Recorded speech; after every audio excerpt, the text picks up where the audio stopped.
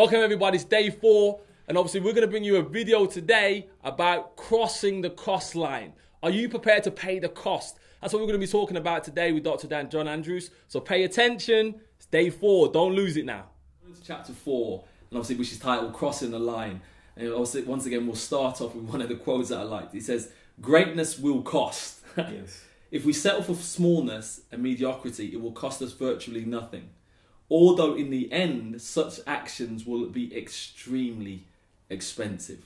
Yeah. So where did the thought behind crossing the line? What was the motives behind writing this? And obviously starting off with such a great quote. Well, again, I think it's the link between success and cost. Yeah. Anything that's worth anything is expensive. It costs.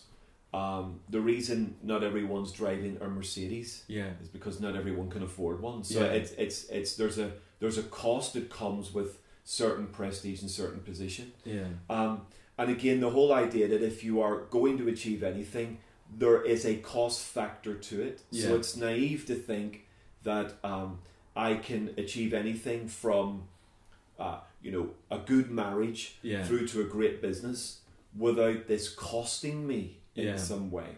So, and again, for me, there's tremendous sporting analogy in it. We've just had the Olympics where everyone loves the idea of standing on the gold medal podium. Yeah. But what they ignore is, in some cases, 16 years of training. Yeah. Sometimes 4 years of training, relentless training for that one moment of opportunity. Yeah.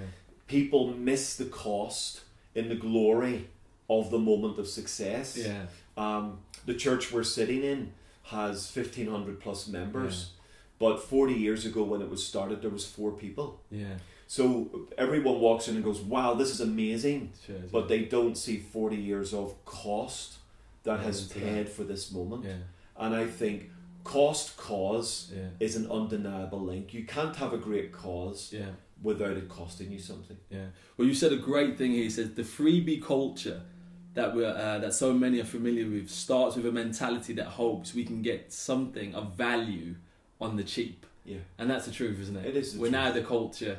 We want something for free. Absolutely. But I remember TD Jake saying something great. Louis Vuitton never goes on sale. Yeah. Bentley never goes on sale. If you want it, that's the price that you pay. Exactly right. So what you're saying is if you want a great business, if you want a great marriage, you're gonna have to pay the price, no matter what, because it doesn't come cheap. True. But there's a great thing that you said. There was 3 points, and I'd like you to break them down. It says before making a decision that's what you really want to go for, whatever it may be, marriage, business, your Christian life.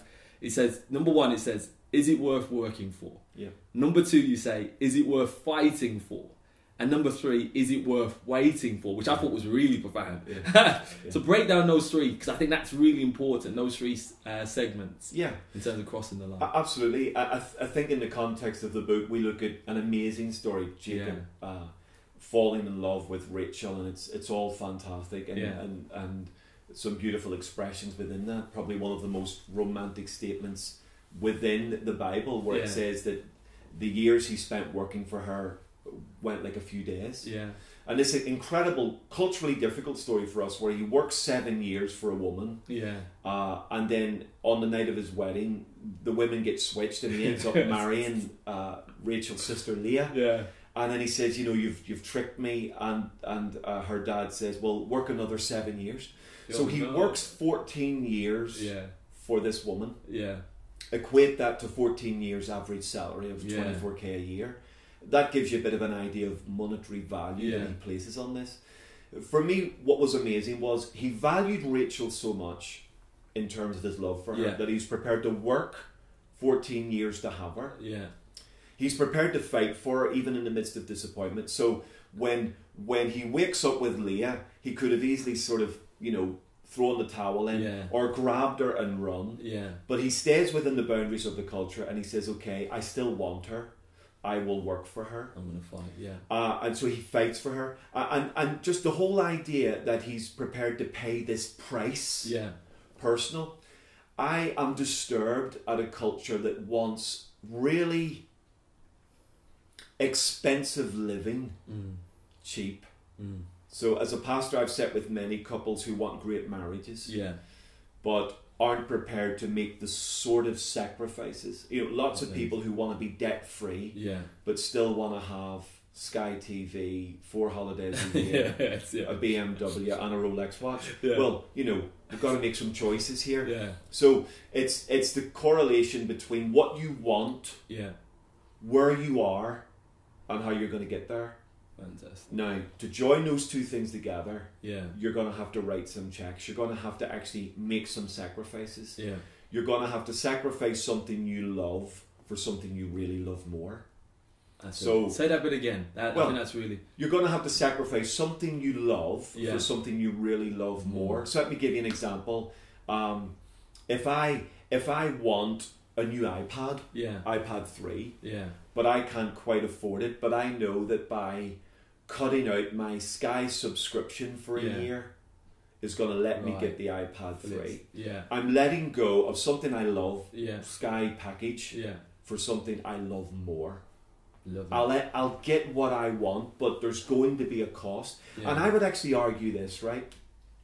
If it costs you nothing, you probably don't value it. You won't value it. So my kids, you know, when iPods came out, I remember buying my son an iPod for Christmas. Now, that thing cost me a lot of money. I had to sacrifice for that to get my son that iPod. Now, I remember a month after Christmas, walking into his room, and his iPod was lying on the floor.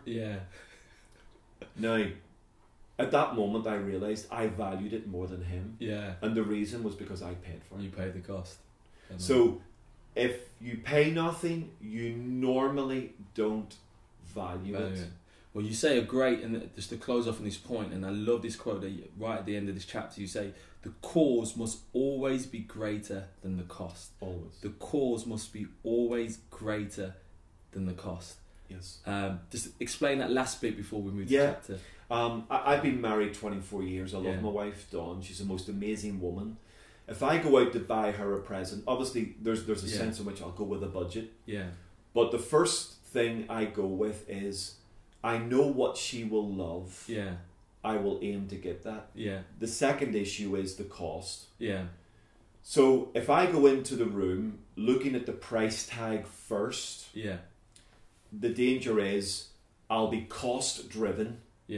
But if I go into the room looking at the cause first, then I will be cause driven. So in other words, I will try to make the cost serve the cause. I want to please her, that's the cause. If I can possibly sacrifice to pay that cost, because the cause is to please her. When the cause is small, the cost is always high. When the cause is great, the cost is fantastic. Affordable. Very, very good. I think it's brilliant.